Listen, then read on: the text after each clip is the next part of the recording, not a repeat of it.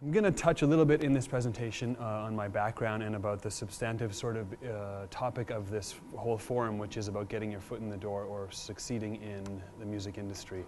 But I'm largely going to cover a more substantive legal issue as pertains to the changing nature of the business itself, which I think will help at least give a backdrop for an industry that you want to enter into, if that is indeed what you want, which I assume is the case. That's why you're here. A lot of my personal background, Deborah already touched on. I had been asked by my host to provide some of that information. And I realized this morning that my presentation was way too long, so Deborah just saved me by telling you a bunch of stuff about my background. Very well done.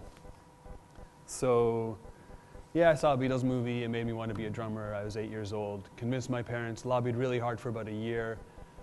They finally decided to let me take drum lessons. It worked really well. I met a guy named Sean Verreau who became the singer for my band, which is still the band I'm currently doing what I do vis-a-vis music. You know about the undergrad, went to law school. I've been a full-time musician. It let me experience a whole bunch of things in the industry, which I think touches on a really important point I'd like to relay to you, which Windsorite, are people from Windsor called Windsorites or Windsorians?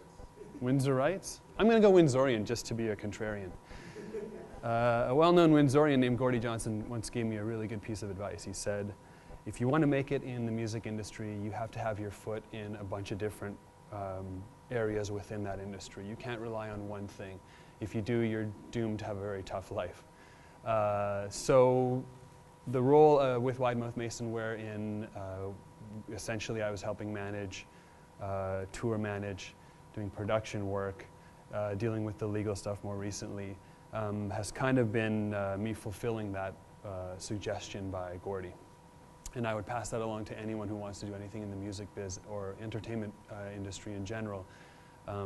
Learn as much as you can about as many areas and facets of the industry as you can. And if you can't be an expert in all those facets, try to look like you're an expert in all of those facets. In terms of my legal law practice history and legal education, we decided to take a bit of a hiatus with the band. The other two guys focused on music, and I decided to go to law school because I thought it'd be a good way to kill time. I never really intended to practice law, to be totally frank with you. But you know, when you're in law school, you see everybody going for their second-year articles and planning their career, and most people seem to have it really together when they're in law school. And I didn't feel that way. I kind of felt like I was just a punter there to hang out. That's not to say I didn't want to learn. That was the real crux of my decision to go to law school.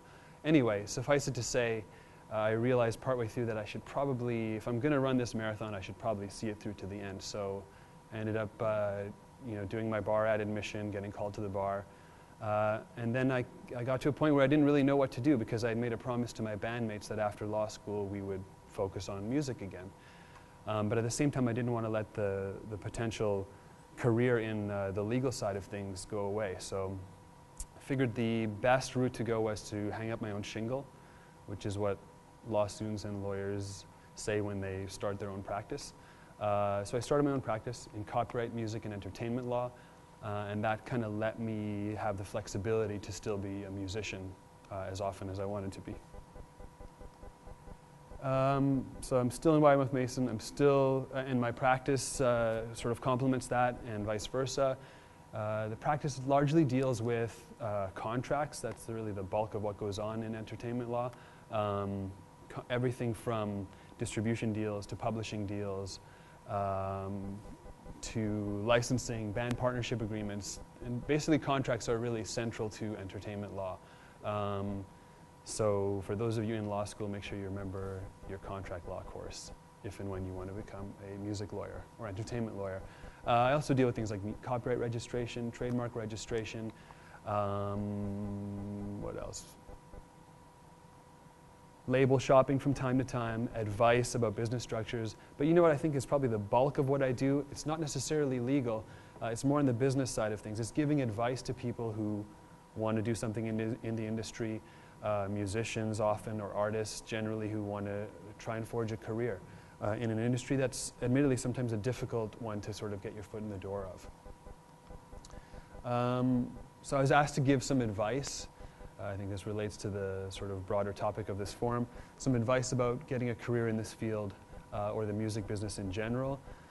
A lot of this stuff's kind of obvious. I kind of try to look at it from a few different perspectives. One being if you want to be on the sort of management or legal side of things, or more, I guess, the administrative side of things, which is a great way to enter into the business and has a lot more security than if you're trying to be an artist. And you know, I'm going to say network, and I know you hear that in every industry, every field, from anyone who has any experience in anything, they say network, which is a bit of, you know, been there, done that sort of thing. Everyone knows you need to network to do something. But the reason for that is because it's important. It's important to know people. It's important to interact with people, if for nothing else than just to have a shared sense of what's out there and a shared knowledge base and some kind of exposure to opportunities that present themselves. Because opportunities often present themselves out of nowhere, and if you want to take advantage of them, you need to be aware of them. And how you're aware of them is by knowing people. There's tons of different ways you can network.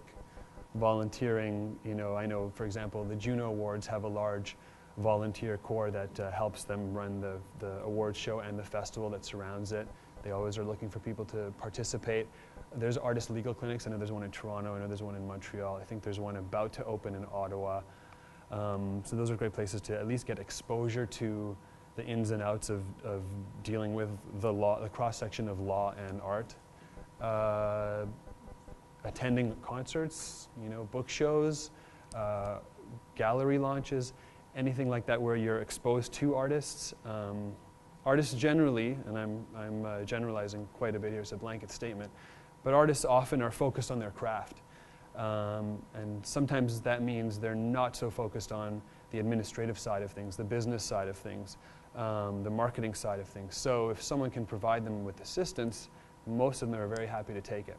And that's where, again, if you want to enter via this route, that's a great niche and void to fill for artists. You need to find artists, first of all, that you believe in and that you think you can have a good working relationship with. And you do that by going to the events I mentioned. You can also look for mentors and just helpful people in the industry. I've been consistently surprised by how helpful both lawyers in the industry are and just people who've been in the industry a long time are, and they're always willing to sort of offer advice or at least lend an ear. So take advantage of that. You know, it's a great way to learn and again be aware of ideas and opportunities that are out there. Internships are also a great route to go. Sometimes there are pre-existing internships that you can find. In some cases, you can create your own internship if you're convincing enough. And you can look to, a lot of times indie labels will be open to those ideas, collective rights societies like SOCAN, et cetera, et cetera. Okay, so that's sort of the business and law sort of side. If you are an artist or a musician, and you're looking for a way to sort of get your foot in the door, that's a tougher question. You know, I'll give you the advice that I give a lot of clients, or just people, you know, having general conversations with me about this, and that is, if you want a long-term career as an artist, you need to take a long-term strategy, which means you're going to invest a lot of time and effort into building your brand. And the starting point for that is building something of quality. Now, that's subjective, as all art is subjective. But if you build something that has integrity, that truly represents who and what you are, and that you believe in, then other people will get that. I don't know how many, but some will. And that's something that you can then build on. A really good long-term strategy I've found is to think of it in local or regional terms. If you can build up a regional following, a local following, that'll give you the foundation from which you can then try to incrementally spread out. And I know that doesn't sound as glamorous as just write a hit song and become world famous, but that's a really difficult route to go, and that's why I'm advising you that this is probably a safer bet. But again, as a lawyer, I need to say there are no guarantees. I'm just suggesting to you what I think are positive routes. And then finally, for everyone, regardless of what you're doing, I think if you're innovative, you can. There's room for you. There's always room for innovators. And the industry, as I'm going to touch on in the substantive section of this presentation, is really in a period of flux. It's really in a period of transition.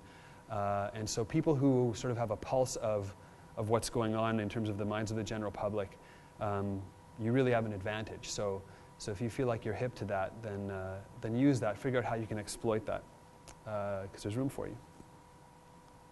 All right, let's get to the substantive part. I'm going to move around a bit because I feel weird turning around all the time while I'm looking at this. So tell me if I'm not loud enough and I'll go back to the mic. So the substantive part of this presentation deals with the changing face of distribution of creative content. Creative content being movies, music, anything like that. With the internet, the wonderful internet, came a massive shift in distribution conduits because things got digitized. So before the internet, big content owners, those are the multinational companies that have control of or own content, like major labels or Hollywood corporations and on and on. I'm going to refer to them as big content from here forward just because I can't think of a catchier phrase, and saying the whole big content owner, major labels, Hollywood thing gets a bit unwieldy. So let's call them big content. Effectively, they had an oligopoly on distribution. So there was just a handful of them, and they were chiefly responsible for distribution, and nobody else really had an inroads into that. They would farm some of that work out. There would be other people on the periphery, but really the bulk of stuff that was getting put out there was being controlled by big content. And that started to be threatened because the internet came along, and the internet made it so that distribution wasn't limited to physical product. Distribution all of a sudden became things like peer-to-peer file sharing or streaming of material, stuff that big content didn't control. So the last 10 to 12 years, we've seen two major trends that have dominated the music industry. One of them is this shift in consumer preferences from CDs to peer-to-peer file sharing, downloading of streaming, downloading of online content. And the second trend is a diminishing revenue base for the major labels, which resulted in really, really heavy and severe contraction by those major labels, where you saw massive layoffs, massive cutbacks to budgets, which meant fewer artists were signed, which meant less money was put into developing those artists and marketing those artists. And it also saw the merging of the major labels. So 12 years ago, there were 5 major labels. Right now, there's 4, and it looks like there's going to be 3 really soon. So there were some studies that were done through the last, I think, 10 years, 8 years maybe, that suggested there's actually no link between file sharing and those diminishing revenues and CD sales. That idea didn't sit well with big content, didn't sit well with the major labels. A group called CREA, which is the Canadian Record Industry Association, and its sister group, I guess, in the States called RIA, the Recording Industry Association of America, vehemently claimed that the two trends are linked. In other words, that file sharing is the cause and the effect is massive losses for not only major labels but the music industry in general. So faced with that threat to their profits, what was the reaction of the major labels? They essentially resisted. They wanted to hold on to the old model that they had, which saw massive profits for them, massive. So this resistance strategy essentially consisted of litigation, suing people or suing ISPs, internet service providers, basically suing anyone they thought they had a chance to either scare or win against. It involved digital locks, which are part and parcel of a bigger concept called technical protection measures, or TPMs. So these are things that are embedded into your content, your digital content, that dictate how you can interact with that content. So for example, if you buy a song from iTunes and you can only use it on Apple hardware, or you can only copy it a certain number of times, that's an example of technical protection measures or digital locks. Another facet of the strategy was lobbying for stronger anti-circumvention laws. Now I'm going to get into anti-circumvention laws. That's sort of a major theme of what I'm going to talk about very soon. So we'll leave it at that. But suffice it to say, it deals with changing copyright law. And the final component was guilt and scare tactics. So you saw in the States especially, a lot of the major labels would send out letters to those people they thought were infringing, saying, you've infringed by downloading X number of songs. We're going to sue you for some ungodly amount. But if you're willing to pay us $500 or $1,000 or $5,000, it was arbitrary, I think, then we won't sue you, and then you're good for those songs that we claim you've downloaded. And a lot of people got scared into paying that money. An interesting side note, nobody actually knows where that money went other than into the record label's bank accounts. The artists whose songs were getting traded, they didn't see that money. It was never contemplated in the contracts they signed, and still isn't. I should also mention that this attitude of resisting change, this wasn't the first time that it happened. When blank audio cassettes came out, when blank recordable CDs came out, the major labels had a very similar reaction. The only difference is they were quick to turn around in both of those instances and embrace the technology. So much so that with CDs, for example, the music industry saw its greatest boom period in its history in terms of music or money from music sales. Because think about it, everyone who had cassettes or their 8-tracks or their vinyl had to restock, let's say their Led Zeppelin collection or their Etta James collection or whatever it was. They had to go rebuy it on CD. So that meant huge sales in addition to all the new stuff that was coming out on CD. But for whatever reason, the major labels didn't embrace the same attitude vis-a-vis peer-to-peer file sharing. And I think the reason for that is because I don't think they fully understand it. I don't think they fully understood how pervasive it is and the reason why it exists. Again, we're going to get into some of this stuff. So let's look at one facet of that strategy, the lobbying for anti-circumvention laws. So big content essentially goes out and pushes for massive policy changes. In 1998, they succeeded by having something called the DMCA enacted into law in the United States. The DMCA is the Digital Millennium Copyright Act. I'm going to get into this quite a bit in a little bit, so just keep that in the back of your head. They also, very recently, lobbied for something called, 2 bills called SOPA and PIPA, which I'm sure many of you have heard of. If you haven't, just read those bits of information right there and it'll tell you what they're about. In a nutshell, they essentially attempt to give rights holders longer and sharper claws, essentially meant to create a bigger net to catch infringers and to punish those infringers. All of this is geared towards reestablishing or reinforcing the old model, which was one of dominance by big content. I read an interesting article just a few days ago in the Globe and Mail by Andrew Steele. It's called Stephen Harper and the New Politics of Consumerism. And the reason it's interesting is because it talks about how we can look at, if we so choose, public policy decisions through the lens of consumers versus producers. And many decisions are based on regulating the tension between those two. And that's what government's role is. The article posits that usually consumers aren't well informed about a given area of production. Because we're all consumers, we have lives to live. We have jobs, we have to put food on the table. We don't have time to sit and study, well, how is this going to impact my life? Whereas people who produce or in the production industry are well informed about their area, because that's what they go and do at their job. So the result is that the more informed group, i.e. the producers, often wins. So policy outcomes often favor them. But this wasn't the case with SOPA and PIPA. And I think that's because of something I'm going to get into in a little bit, which is just consumer savviness and a sense of consumer alienation.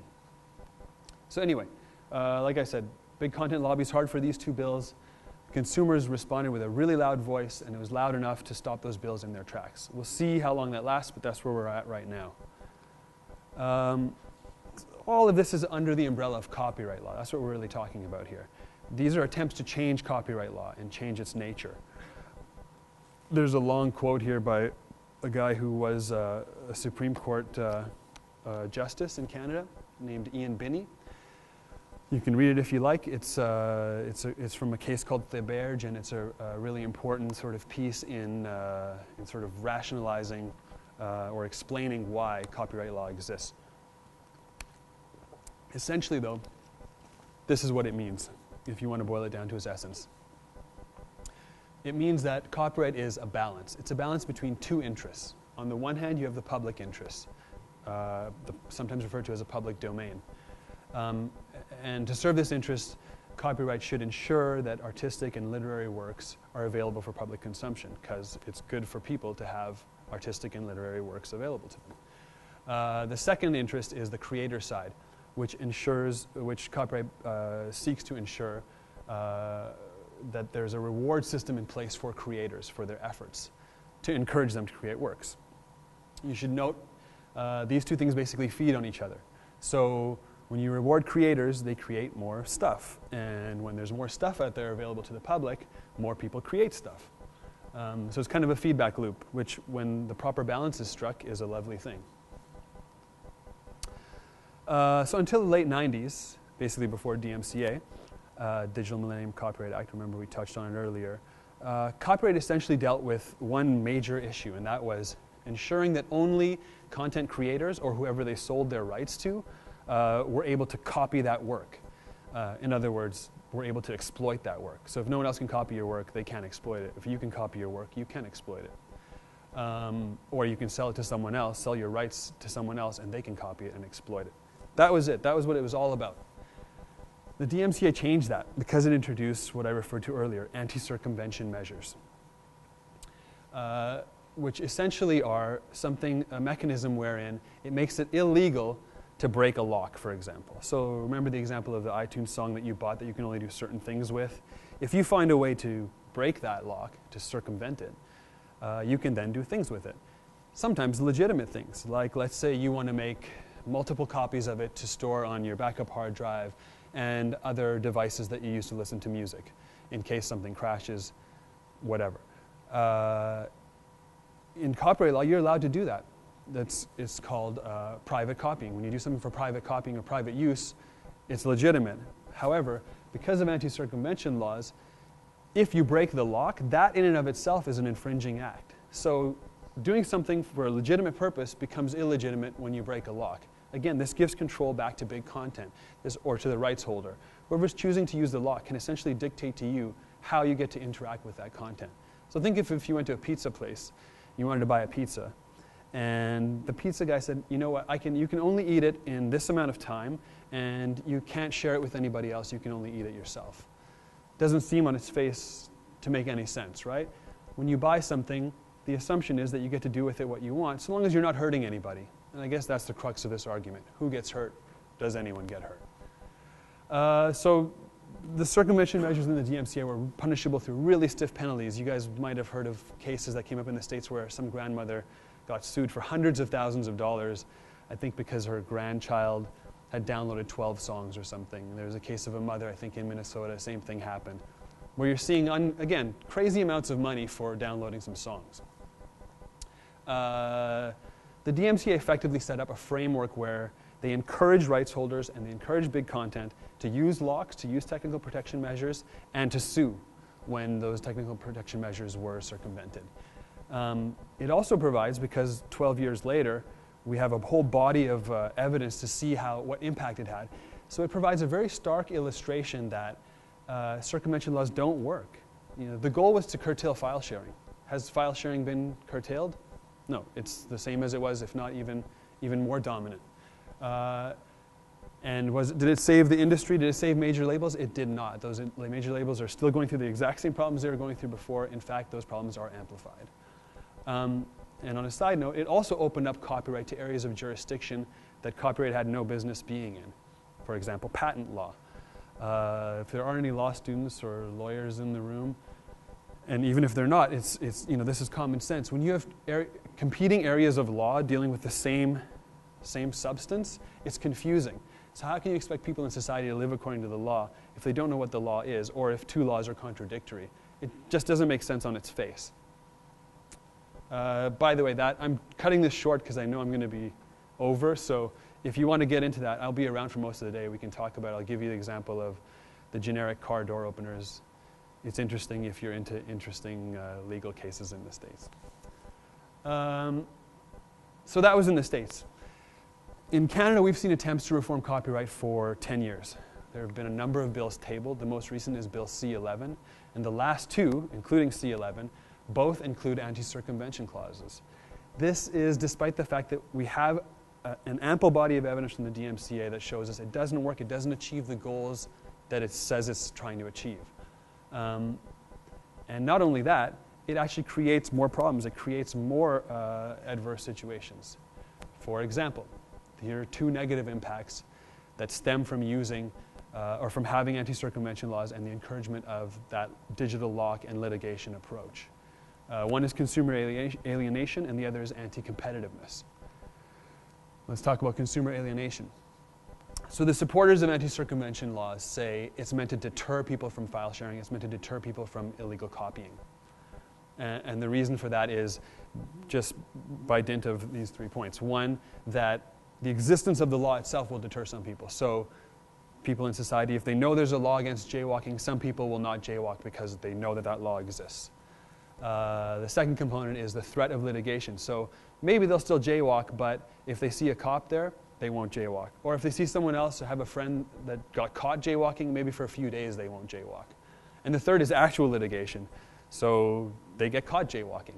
Or someone they know gets caught jaywalking right beside them. So those are the 3 sort of components that led supporters to say, this is a deterrent, it's going to work. As I said before, it didn't in the States. So why didn't it work? I'm going to posit that it didn't work for these 2 reasons. The DMCA did not account for, and generally the big content sort of approach to this issue, didn't account for consumer preferences and didn't account for consumer savviness. It didn't account for the minds of the general public. Consumer preferences, again, deal with, this is how people want their content. It's easy, it's convenient, it suits their lifestyle. So give that to them. But rather than embracing the file sharing approach, rather than monetizing it, the DMCA and the general push by big content was to say, no, we're going to create a punitive model, a model that punishes people for wanting to do and interact with the content the way that they want to interact with it. By the way, again, if you want to talk about this afterwards, come ask me about the Songwriters Association of Canada proposal. It is a suggestion for how we can actually monetize peer-to-peer file sharing and inject a whole bunch of money into a system that's really failing miserably. And the second point I was going to make for what the DMCA didn't account for was consumer savviness. I think consumers are a lot more hip to what's going on than they were 20 years ago. Part of that is because of the internet. Part of that is just because as a society we grow and learn and have shared experiences, and we all grow from that. But people are definitely more hip to what goes on behind the scenes. People are hip to the idea. Artists for a long time have been saying, the major labels are ripping us off, and people are attuned to that. There was something called the Sony Rootkit case in the early 2000s, where Sony was putting on their CDs. They were embedding this software that essentially would surreptitiously go on your computer. When you bought a CD and you put it in your computer, it would upload all this stuff, including a music player. So you had to play that CD on that music player, and this is without telling the consumer this. And the real crux of it was that it would also send back information to some black ops Sony headquarters, which I don't know where it is, telling Sony what was going on, what the consumer was doing, what they were listening to, what their preferences were, essentially spying on them. They lost that case in court. But it really opened people's eyes to what was going on and how dangerous TPMs can be. Consumer alienation. We've kind of been over this, but just to summarize that. Rather than deter file sharing, anti-circumvention laws essentially alienate consumers, and that's a disincentive to purchase music, and it legitimizes things like file sharing and in fact entrenches those things. And consumer alienation is bad. It's bad because it means people are hostile towards the industry. It's bad because there's less money coming in. When there's less money coming in, whether it's to big content or otherwise, there's less money being put into developing acts. There's fewer acts signed. There's less money put into developing the infrastructure of the industry. And sometimes, the consumer alienation that ends up in consumer hostility at the extreme end, it's tough for consumers to target it because you don't always know who is in bed and who isn't in bed with the major labels. So while people are hip to, let's say the Sony Rootkit thing, they don't always know who's directly signed as a Sony artist or not, due to the nature of distribution deals, either via indie labels or via artists to the major label directly. Basically, all that's kind of a mangled way of saying it's not always easy for a mad consumer to say, well, I'm not going to support this label because they did this, or I'm not going to support major labels because they do this, and I'm going to do that by not buying such and such artist music. Well, it may actually be that that isn't in bed with that label. They just use that label as a service provider for distribution. The second adverse effect that I had mentioned was anti-competitiveness. So again, the old model saw big content in this really dominant position. They had an oligopoly. The anti-circumvention laws, and that starts to change with the internet. The anti-circumvention laws are a pushback. They're an attempt to ensure that rights holders, which are mostly big content, not all, but mostly, it's an attempt to ensure that they still have that control, that they can still dictate to the consumer how they interact with the content, even after the point of sale.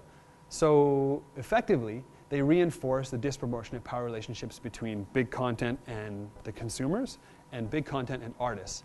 And that's a bad thing, because that essentially means you're in an anti-competitive industry. And anti-competitive industries aren't good for anyone except for the people who are owners of the monopoly. So I think I've done well on time. I hope I have. In summary, this is basically what I've been talking about, right? Supporters of anti-circumvention say rights holders should have the choice to use digital locks and things like that. And they should have laws, strong laws, that support them in that choice should they choose to go that route.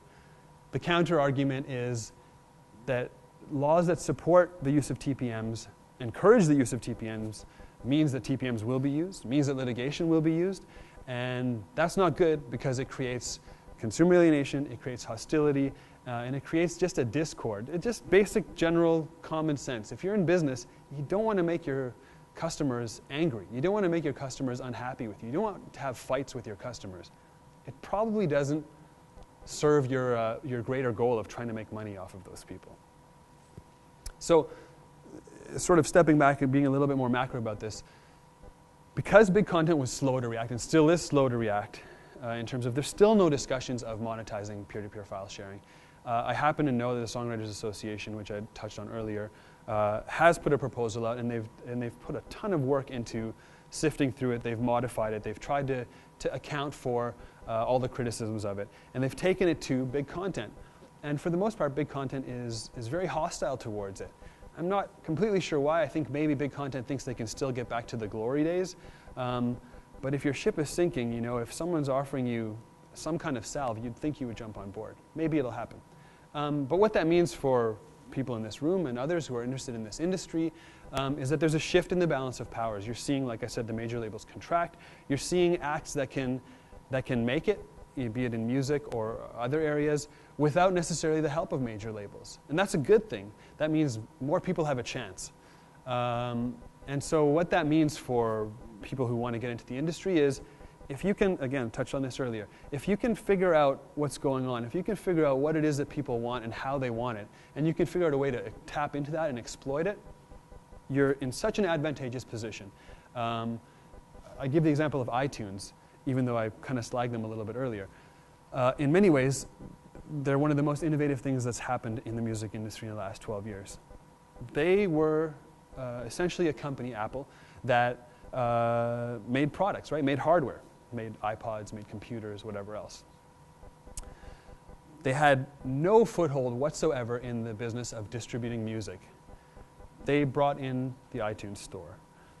Major labels did not give a reasonable alternative to that. And so the result is that iTunes is now one of, if not the biggest music retailer in the world.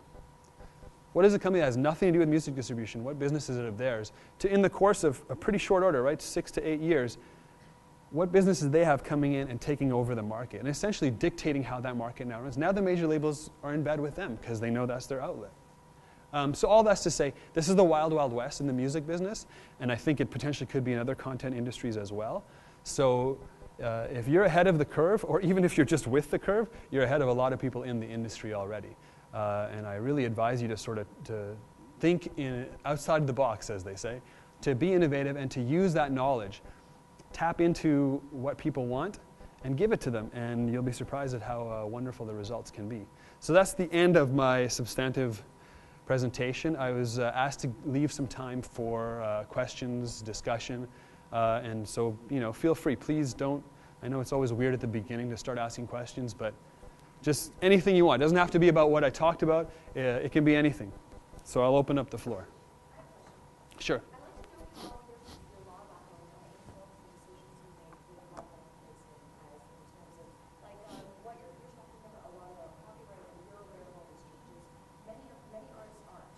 Totally right.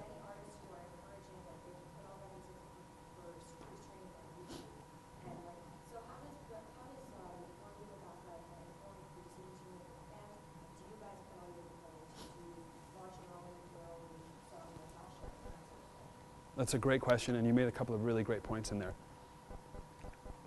I'd just like to touch on what you said about most artists aren't aware of copyright law, or at least the nuts and bolts of it. And it's because it's a really complex area of law. It's not like you just sit and read an article and you know what's going on. That's one of the reasons I went to law school. In addition to the killing time component, the other component was I felt in my career I'd sat with lawyers and signed a bunch of contracts and they told me what everything meant and I more or less got it. But at the same time, I didn't understand why. I didn't understand why this was the way it was. Why, when our management would say you should only put 12 songs on a record, I didn't understand, well, that has something to do with mechanical royalties and how you can max those out without overreaching and save songs for later records. Suffice it to say, I didn't get it. So I went to law school to see if I could try and get it. And now I kind of get it, but I still don't fully get it, to be totally honest with you. It's a complex area. In terms of how it's informed what happens with Wide Mouth Mason, I think I was skeptical when we signed a major label deal in '97 or something like that. I was really skeptical, but I didn't know what other route there was. I thought this is how you try to make it as a band. And in retrospect, I don't regret having done that. I think there's a lot of good things that came from it, but I know that we as a band will never sign with a major label again, I think, unless things really shift in terms of how major labels approach the industry. Just because, I'll give you an example. So we sold, a number of records in the heyday of our career when we were charting on radio and we were, a very visible band, relatively speaking. I didn't see a cent from a record sold. So when we had gold records, I never saw a penny from that. Now, the counter to that is, well, that's because all the money, the reason for that is because there's something called recoupable money that labels spend on marketing acts that they then take back from all the money that comes in from sales, if there are any sales. So, you can argue, well, that money was invested into building your career, and that's true. But now having come through that and being on this end of things, I recognize that I don't need to give that money away. I can sell way fewer albums than I did back then and make more money off of them. I may not have the same profile, but I do have much more control. And that becomes really important, especially in artistic crafts where when someone else has control, it also often means they have influence on the creative output. So they can say to you, we don't think you have the songs here on this record, so you got to go write a whole bunch more songs.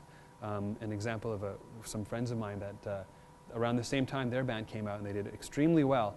Then they signed with a label in the States that we also signed with.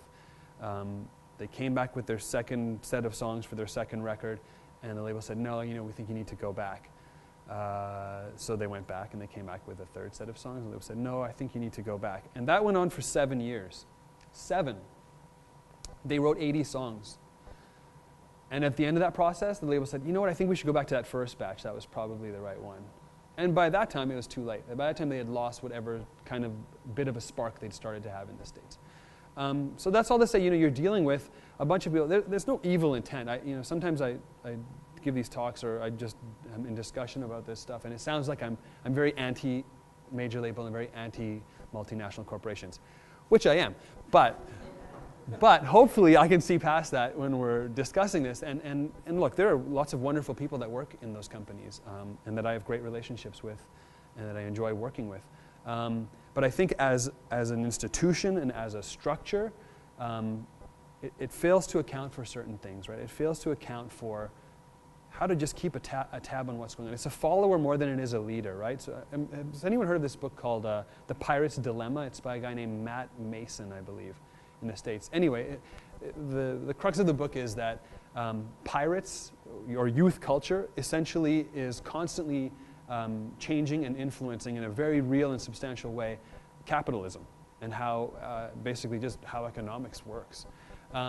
So, the idea is that the pirates or youth culture is way ahead of the curve. They're setting the trend, and everyone else is just following, including the biggest companies in the world. You even look at an example like Facebook. Facebook started as a bunch of young people socializing with each other, right? And now I defy you to find a major company in the world that doesn't have a Facebook page and doesn't try to use it to market what they're doing. So all of that's a long and circuitous way of saying, how has it influenced me and how I deal with Wide Mouth Mason? Well, it's made me a lot more leery of dealing with the big companies, and it's made me a lot more content in knowing that you don't need to be Justin Bieber to have a successful career in the music biz. And sometimes it's a lot more fun to not be Justin Bieber.